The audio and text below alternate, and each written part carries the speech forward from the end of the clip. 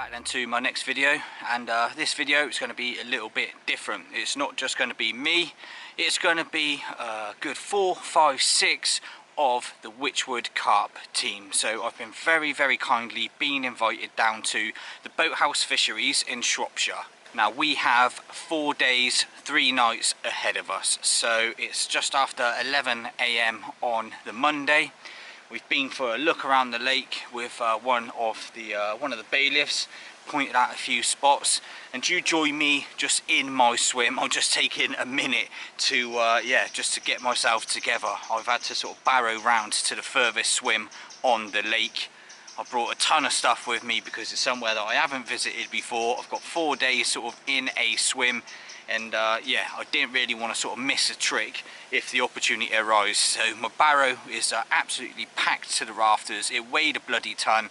I had to fight with it to get it over the bridge, and yeah, I am literally just taking a minute to get my breath back and just look at that stunning sort of lake out in front of me, and any potential sort of areas that I can flick my rods out.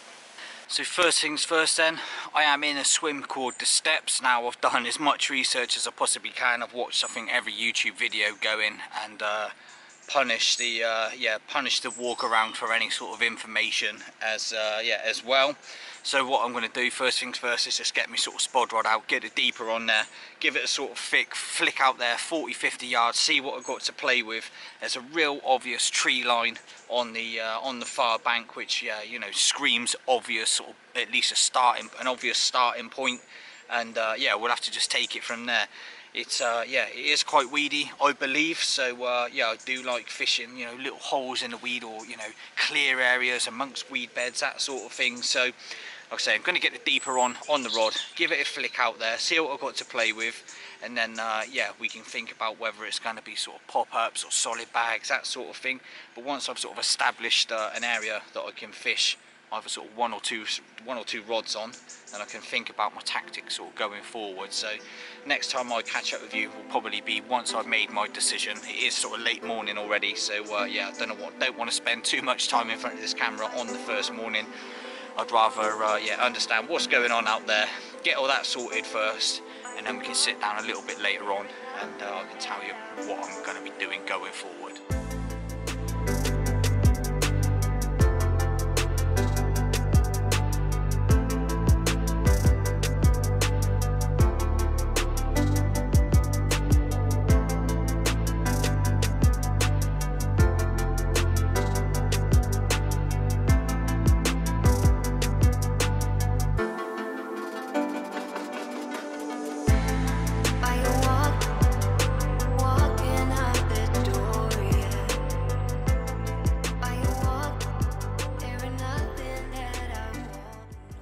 Then all 3 rods out, one very close in, as you can see, with the bushwhacker. I mounted the Chirp Plus 2 on it as well to find that spot that I'd located earlier. Slipped the rig up with Cremino wafter attached to it, some of the house pellet, and then some crumbed down freezer bait, Cremino Raw Marine, because it's freezer bait only at this venue. They went and crumbed down nice and soft, as you would expect from a freezer bait.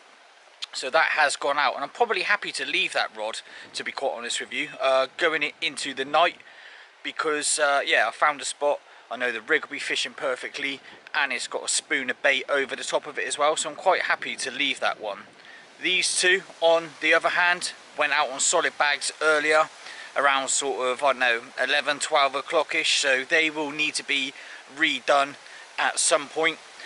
As you can expect, you know, the day has been quite full on, you know, getting around the lake, getting set up, etc, etc. Yeah, it's a bit of a mission, and yeah, I brought quite a bit of gear with me, obviously with it being a 4-day session, so a little bit of a longer setup. But those two, well, all 3 of them to be honest, are fishing absolutely bang on. Just looking around the lake, there's no sort of, you know, you can't hear any leads or anything like that going out, so I think everybody else is fishing as well now. So just going to see how the first night progresses really. I probably will put 3 or 4 spoms out over that clean spot because just to give, you know, the solid bag something else to sort of fish with bait wise through the hours of darkness. But like I say, I will freshen them up. But yeah, it's looking banging out there. It's gone overcast, the sun's disappeared, the wind is pumping into my face, and yeah, it feels good for a bite.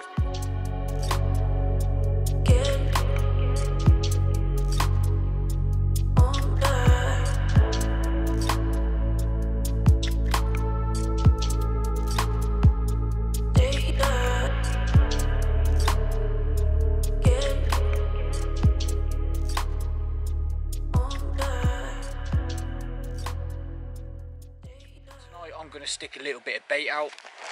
As you will see here, I've got a 2 kilo little sack of house pellet. Now this is available to buy. There are some sort of bait restrictions on the venue that you must sort of adhere to if you are fishing the boathouse. So I've got a little sort of 2 kilo bag of the 4.5 mil house pellet, so we'll introduce that into the mix. I'm not going to go mental, 3 or 4 spoms max. Just going to feel my way into the sort of night really and see what happens through the hours of darkness and obviously the morning. And then in my tactical HD bait caddy, I have got a couple of kilos of boilies in here. Now it's been air drying out. The bottom half of my bag has a really nice feature. You would have seen it from my up close review.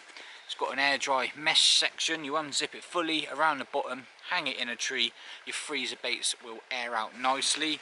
So they're nicely aired out. And like I say, I've got a couple of kilos in there. I've got Creamino and Royal Marine freezer baits. So that is another rule you must follow. All boilie must be freezer bait. So whether you're bringing your own or buying it from the guys at the boathouse, it will have to be freezer baits only and no shelf life. So as I say, a couple of different boilies in there, Creamino and Royal Marine, soft as you like, literally squeeze down in your fingers with absolutely zero pressure at all. So I'm going to give them a little bit of a crumbing down into the spawn, you know, dozen baits per spawn, nothing massive, just more to get a little bit of scent and stuff going through on the spot. Bang in 2 solid bags over the top, sit back and really just see how the evening sort of, like I say, the evening and the morning pans out, and then I can just reassess in the morning. So I'm going to get these get these spoms sorted, get some food on the go, and yeah, see how the next few hours of daylight progress. Absolutely gutted. It's just gone 1 AM. I've had an absolute reamer on the short spot, so the margin spot that was strategically placed with the deeper and the bait and spoon. So the real short spot. I've scrambled out, got to the rod, and it's still going, and then hits a bit of weed, and then it's still going, and then I've just been cut off. Absolutely gutted, mate, absolutely gutted. You are never gonna believe this. Just after 2 o'clock, I was led there on the bed chair screwing about obviously getting cut off from that first fish. Got my life together, sat on the bed chair, re-rigged the rod up, got everything sorted. I'd literally just bait and spooned it out, got the deeper chirp back on there, found the spot, twisted the pole over, dropped the bait. I reckon I shipped about 5 sections back, and the spool started spinning on the rod. Could not believe it. I thought brilliant. Got one, got the spoon still attached to the line. Absolutely brilliant. Just what I need in the dark. But no, spoon was absolutely nowhere near it. And yeah, I've been playing a carp for about the last half an hour, but it's weeded me up. If it's still on, that is. About 20 yards out in front of me. I've absolutely no idea if it's still on. The rod is just sort of led on the lake, led on the deck down there with a spool loose. I'm trying to sort of like edge it back, but there's no give on it at the moment. So I'm just going to play the patience game for the next sort of 10, 15, 20 minutes. See if it manages to swim itself out. That, again, like I said, even if it is still attached. But literally, I tipped that rod up and it went within, I don't know, went within a minute. It was absolutely mental, mate. So, like I say, I don't even know if the fish is still on, but yeah, you could not write it in the last couple of hours. I'm just hoping that there's a fish still attached and I can get it in, but it's one of them 50-50. Gonna have to wait and see. There we go, and that's the prize. Persevering through the night after a torrential thunderstorm and downpour and lightning. Yeah, pretty much had it all thrown at me last night, but it's all come good, thank God. Proper nice little fish, nice and dark along its back. Proper little fatty as well. Look at him. But yeah, really clean, immaculate fish. Just what you kind of expect from this venue. So I'm going to reel off a couple of quick snaps, slipping back, get the 2 solid bags swapped out for slip D's, change of spots, and yeah, we'll see if we can make something else happen with the other 2 rods. Right, so I come round to use the facilities, and yeah, Daryl has landed this absolute cracker. How'd you get this one, mate? Where's this from? Out in open water, just a little shallow plateau, a little bottom bait snowman rig. Banging. Nice clear spot in amongst the weed. Yeah, it's definitely. Is it weedy in front of you, mate, or is it not too bad? Or not too bad, but there is some clear spots. Just takes a little bit of leading to find them. Yeah. Nice. Yeah, that is an absolute mineral. I actually love them scales down on the wrist of its tail, mate. We'll get a few snaps, slipping back, get back round and get my rods out before this rain moves back in. Sounds good. Sounds good.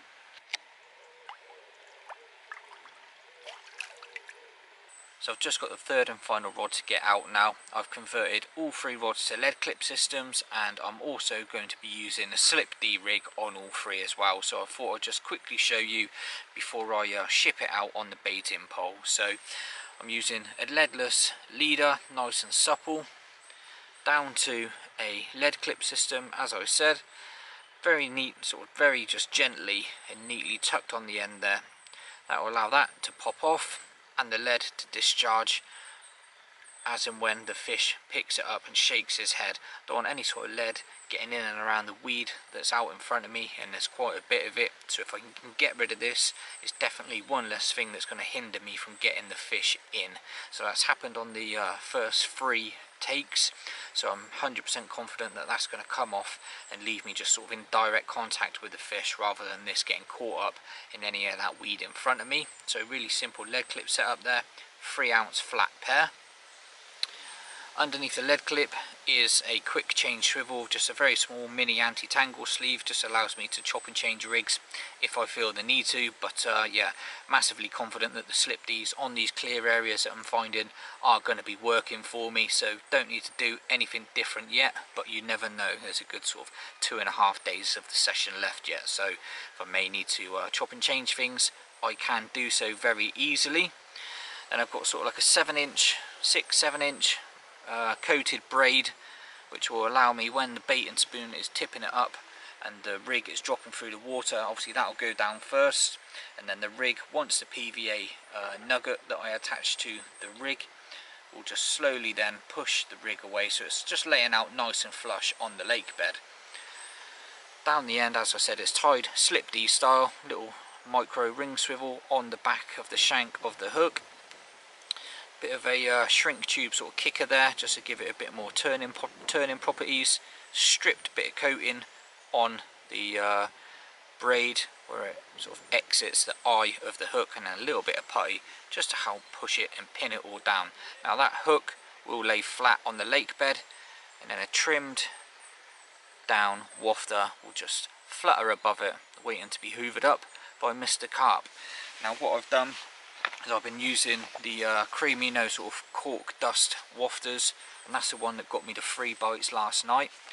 So I've put 2 out on those, and I thought just while I'm using Creamino and Royal Marine in my sort of boilie choice, I'll stick one of these on as well. You know, you never know. If it is Creamino that gets me the bites tonight, then I'll probably just go all out Creamino wafters, just to keep it, you know, just to try and keep the bites coming really. But whilst I've got these 2 boilies in the mix in my sort of free offerings, I'd be silly not to give either of them a go. But that's what's got me my first 3 bites. As I said, just to finish off the rig, I'm just getting a piece of PVA foam like so, just one single nugget of foam. Getting my scissors, which I cannot find, but basically essentially just cutting it in half like so, licking one side, trapping the hair in place like that, licking the other side, just basically gently squeezing it together, not really tight. I don't want it stuck to the hook, but just want it to basically mask it on the descent. So as I said, the lead will drop through the water column, hit the lake bed, so that'll be lead like that. That'll just be popped up while the foam melts. Once the foam melts, that'll just flutter down nicely. You'll have your rig in place, and then the wafter waiting there just to be amongst the mix from the spoon that I've tipped up over the top of it. So that is how I'm fishing. That's what's done me my first 3 bites. As I say, this is the third and final rod. I found a banging, really close in, clean spot. So let's get it out there and hope the magic happens.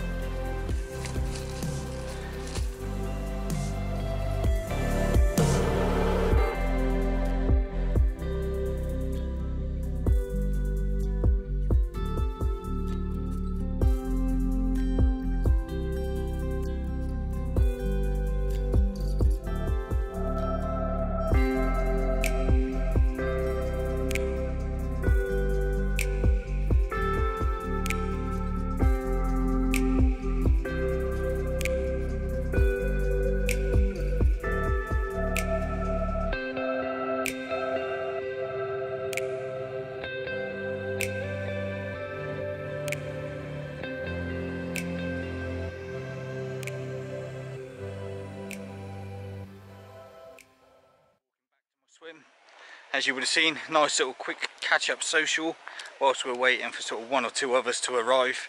So that's everybody here now, and yeah, you never believe it, double take whilst we were stood there. So yeah, well cool to have that on the bank with pretty much everybody around.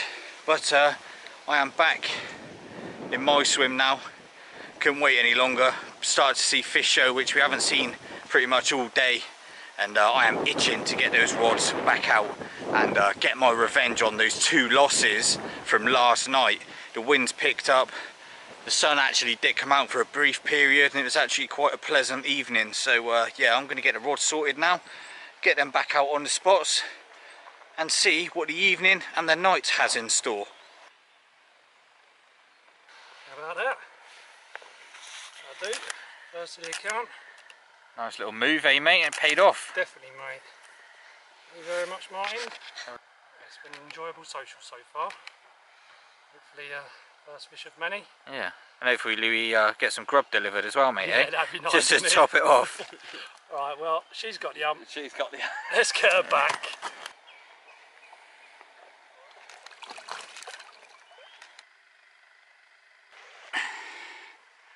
Yeah, look at this one. Right bruiser. So yeah, this was off the new spot that I found close in. So on a similar sort of line where I had that rod, my right hand rod yesterday, similar sort of distance out, really clean area amongst the various little patches of weed, and it's gone busting off. So well worth taking the time to find that other spot yesterday.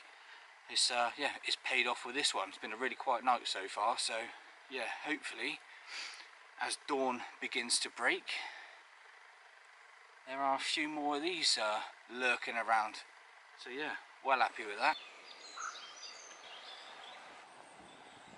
Well, good morning then. So Wednesday morning, just a 1 bite for me. I say last night, it wasn't really last night, it was kind of just before first light, so around around 4:30. 20 pounds an ounce, as you would have seen on the clip before.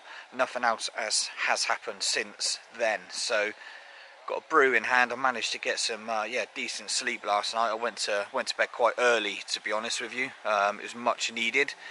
Just had the text come through to say that the breakfast is on the go, So I think I'm going to give it sort of another half an hour here, see if anything happens, and then probably have the rods in, go and use the facilities. Got a lovely hot shower on site that yeah, I had a sort of road test of yesterday, and that was banging. So I'm definitely going to be taking my towel again, have a freshen up, get sorted for the day, and then yeah, I'm ready for the day ahead.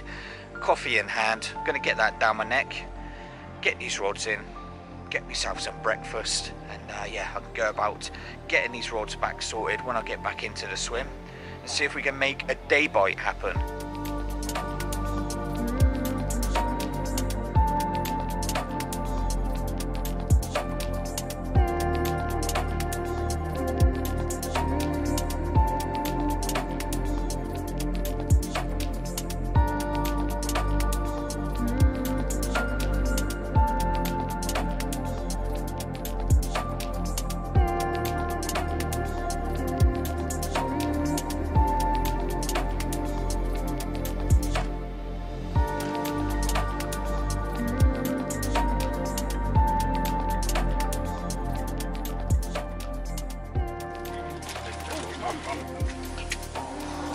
Well then, just heading back round to my swim.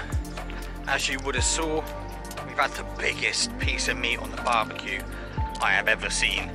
We could pretty much just manage one, so it looks like we've yeah, we've got sort of steak baguettes for the morning breakfast. But yeah, proper done in on the food side.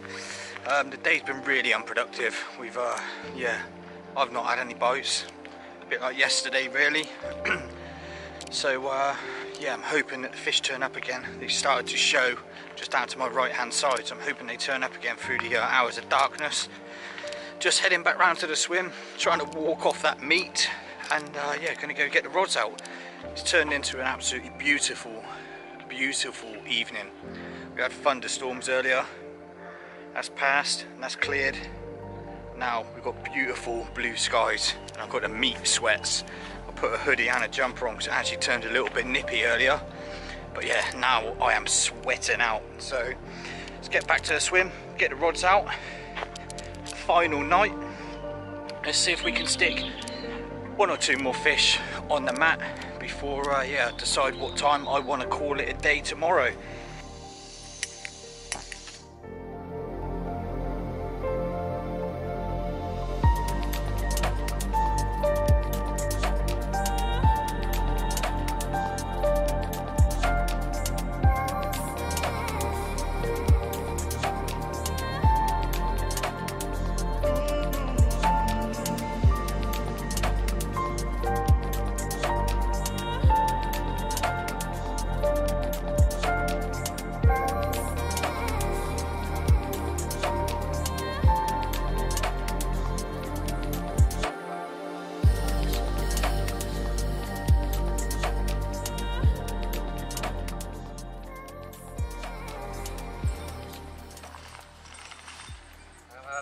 Boy.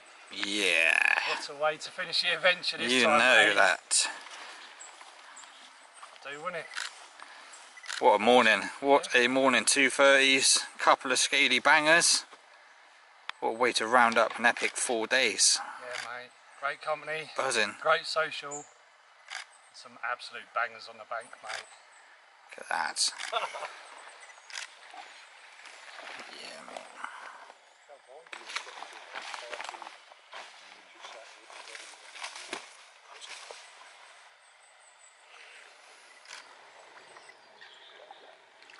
So what a way to finish the social for the group as a collective. You know, it's all come good on the final morning. You know, you couldn't have yeah, you couldn't have written it any better really. Been waiting for sort of one of the big girls to turn up, and yeah, on the final morning, what's the chances, you know, two of them turn up and really make it a nice special way to end these yeah, end these last 4 days. There's still plenty of time for one of my three to hopefully go rattling off. You know, I'm not going to pack down and, you know, too quickly. I'm going to try and milk it. I can spend as much time here today as I really want to, so I don't feel like I have to go if, you know, it looks like something's happening. But the previous sort of 2 days it's been devoid of any sort of bites or action really, so I'm in a bit of two minds what to do because it has been so slow. But whilst I'm packing down, obviously they're going to remain out, so you may see my face again, you may not. So what I'll do is I'll wrap it up here, but obviously if anything else happens before we disappear, I will get that camera straight back out. So thank you for watching. I hope you've enjoyed this video. I've tried to do it in a little bit of a different way, where you can see some of the sort of behind the scenes stuff, you know, filming, just a few different angles really that I don't necessarily get to do myself, obviously being, you know, a solo sort of vlogger, etc. So it's nice to have the guys also getting a load of content and video and stuff like that. So I hope you've enjoyed the video. As always, you know, like, subscribe. I've smashed the 5,000 now, so you know, let's go to 6, 7 and get myself up to 10,000 subs.